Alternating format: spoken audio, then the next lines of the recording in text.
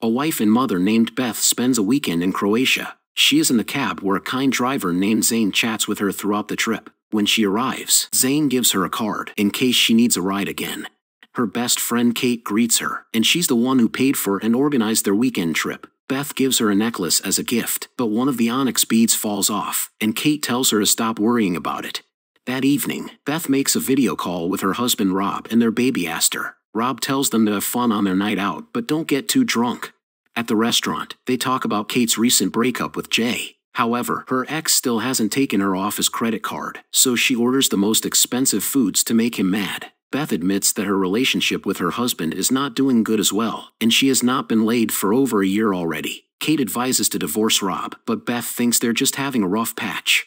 Beth later sees her friend angrily talking on the phone. Kate says it is Jay who found out that she used the credit card. Kate is able to convince Beth to go clubbing with her. While she's doing makeup, Beth talks with their driver Zane, and she finds out that he is a refugee from Syria. Inside the bar, they meet two men, and Kate tells her friend that she should have a one-night stand. Beth says she's married, and Kate promises Rob won't know. One of the men flirts with Beth, and Kate invites them to their place. Beth later gets so drunk, and when she wakes up in the morning, she barely remembers what happened. She sees glasses of wine and contraceptives scattered around, indicating the men were there last night. She looks around for her best friend, but she could not find her. She can't contact her as well, so she FaceTimes her husband saying she's worried for Kate. Rob says she must have only gone shopping. Beth later asks the landlord named Sebastian if he saw Kate, but he says no. He then reminds her that parties are not allowed in the place, and he will charge extra for the two guests that stayed over. Beth reports her missing friend to the tourist police, and an officer named Povich is skeptical, saying it's possible she went with the men. She later asks Zane to bring her back to the club. Beth tries asking the bartender, but he seems not to care. Zane aggressively speaks with him, and they find out that the men last night were actually escorts who frequent the bar. When she remembers that Kate keeps on insisting her to have some fun, Beth realizes that her friend must have hired the escorts. That evening, Rob calls, and Beth says she has to stay for a while to find Kate. Next morning, she goes through the bar's Instagram and finds the picture of the two escorts. She tells Zane about it, and Zane books the men for a made-up private party. While waiting for the escorts, Beth and Zane chat and get to know each other better. Moments later, the men arrive, but when they see Beth, they bolted away. Zane runs after and manages to catch one of them. He threatens to throw him off, and he finally tells them what happened. He says they didn't actually stay long, because they just stole Kate's bag and pawned it. Beth later retrieves the pawned bag and phone from the shop, but she still suspects the escorts. She goes back to the police, and Zane begs her not to mention his name, because he might get in trouble and his visa would be revoked. A female officer named Kovac asks Povich why he did not file the missing person report yesterday, and Povich says he thought that Kate was just partying somewhere. Beth begs them to question the escorts because they must have done something to her friend. Beth calls Kate's ex-husband Jay, and he says they haven't talked with each other for weeks already. Beth reminds him about their argument on the phone when Kate used his credit card, and Jay says he has no idea about it. Sebastian later arrives and says it is already checkout time. Beth says she's staying in the country to find Kate, so the landlord offers a spare room downstairs. That evening, Beth tries to open Kate's phone, but she can't unlock it. When she goes upstairs, Sebastian invites her for dinner, but she declines. She goes to see Zane, and he invites her to dinner instead, but then Rob suddenly arrives. Surprised, Beth explains that he is just a taxi driver who's been helping her find Kate. Beth tells Rob everything, including the escorts, but then they get interrupted by a call. Kate's body has been found. At the morgue, they learn that Kate has drowned. They couldn't figure out yet if it was murder or accident until the autopsy result comes out.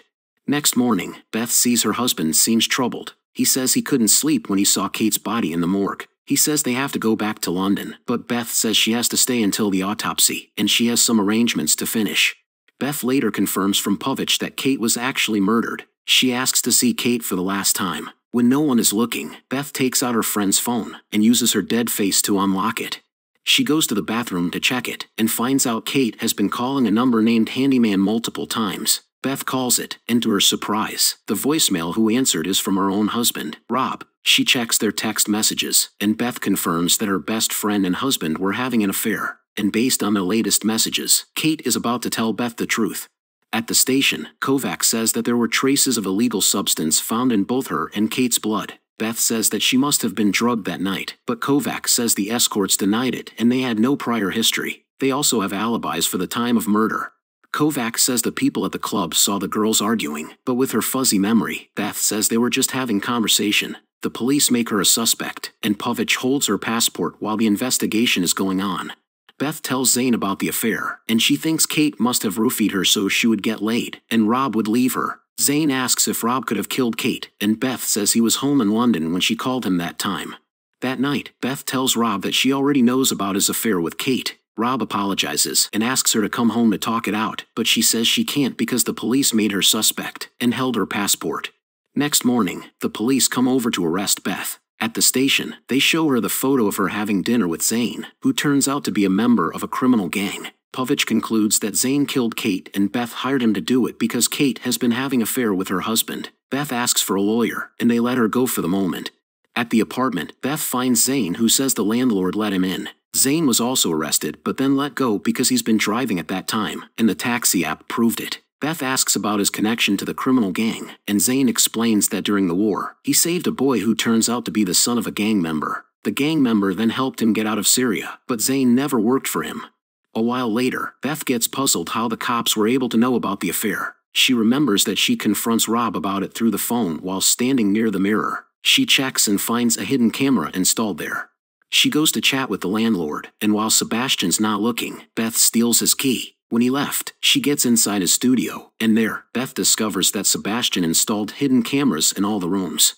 She checks the archive to see what really happened that night. Beth learns that Kate and the men just left her sleeping on the bed, and the three goes partying. While Kate is away, the men took her expensive bag and flee.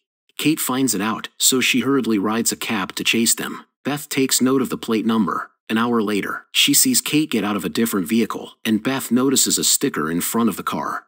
Sebastian arrives, and when he is about to enter the studio, Beth slams the door, hitting his nose. He tries to explain, but Beth is mad, saying he knew what happened to Kate all along. Sebastian deletes the videos on his phone, and Beth snatches it. When he tries to take it back, she accidentally pushes him, hitting his head on the table and making him pass out. She takes away the keys and runs away. Zane brings her to the taxi company, and they get to meet the driver of the cab that Kate rode to chase the escorts. The driver says they lost the men, so he brought Kate to the police station instead. Beth is puzzled why there was no report of Kate's stolen bag, and she remembers that Povich also did not file her missing report too. The TV flashes the wanted faces of Beth, and just moments later, the police arrive. Beth notices the sticker on Povich's car and remembers that it is the one that dropped off Kate that night. The two run away, and when they were able to hide, she tells Zane about the sticker and says it must be Povich who killed Kate. Zane surrenders to the police so Beth can escape. However, Povich sees her. He chases her to the top of a building, and when she is finally cornered, she accuses Povich of killing Kate. They get into argument, but when Kovac arrives, Povich rattles and accidentally trips, making him fall off and die. At the station, Kovac says they were able to recover the video from the landlord where Povich dropped off Kate. She says Povich must have tried to hit on her but got rejected so he killed Kate. She apologizes to Beth for being wrongly accused, as she shows her a footage where a man who seems to be Povich pushes Kate into the sea. Kovac also reveals that it is the escorts who actually drugged them because they found illegal substances in their apartment. They do it on women who hire them so they can rob them. Kovac returns her passport, and Beth leaves the station. Outside, she hugs and thanks Zane for his help. Beth goes back to London, but she is still in contact with Zane. She has also broken up with Rob, and as she drops off her baby at his place, Rob tries to reconcile with her, but she turns him down. Beth asks for the spare key of her car, and Rob tells her that it's in his jacket. When she goes to get it, Beth finds a bead and realizes that it is the same onyx bead on the necklace she gave to Kate. She goes to the bathroom and calls Officer Kovac. Before she can tell her who the real killer is, she gets interrupted by Rob, and she puts the phone in her pocket. She then confronts Rob, accusing him of killing Kate, and says he must have flown that night since Croatia is just a 2-hour flight. Rob tries to deny it, but then Beth shows her the onyx bead she found in his jacket. Rob finally confesses, but says it was just an accident. He meets Kate just moments after Povich dropped her off. At the boardwalk, Kate says she regrets what happened between them. Furious that she might tell Beth, Rob argues with her and hits her, making her fall and bang her head on the rocks. She falls into the water, and when Rob thought she was dead, he ran away. Rob begs her not to report to the police since the case is closed already. Beth gets her phone, and Rob snatches it, but it's too late when he sees that Beth has been on call with Kovac the whole time. Rob tries to assault her, but she hits him in the balls and runs away with her baby. The cops are rushing in the background, on the way to arrest Rob. Did you like our movie recap? Please don't forget to like and subscribe to our channel. To be updated for new movie recaps, hit the notification bell.